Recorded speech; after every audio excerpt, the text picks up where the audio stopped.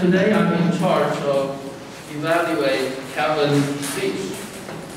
There are three things I like about Kevin's speech.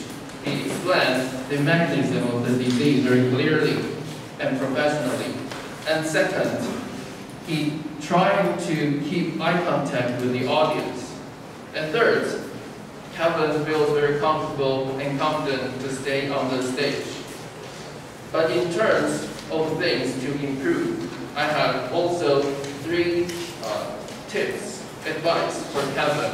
The first, you can think of the audience and the scenario before you build up your story. You can think of as like a non-professional person like the Agong Ama in the nearby community and try to teach us some health information as a doctor, professional doctor. You can use more common words but less professional words. And second, you can try to put more pictures and short but very clear sentence. And third, you can try to have more abundant vocal variety and use large gestures, physical gestures. And you can try to do your speech in a more dramatic way.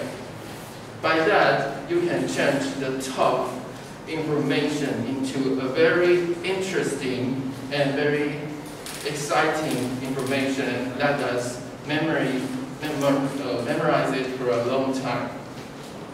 And overall, it was a fantastic and inspiring speech.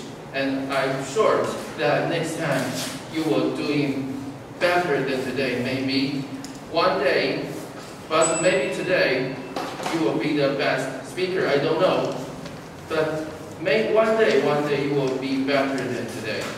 Thank you.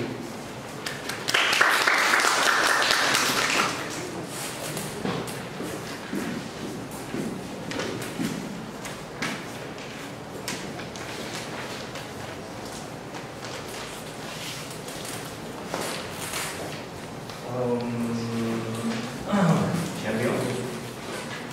Let's welcome champion for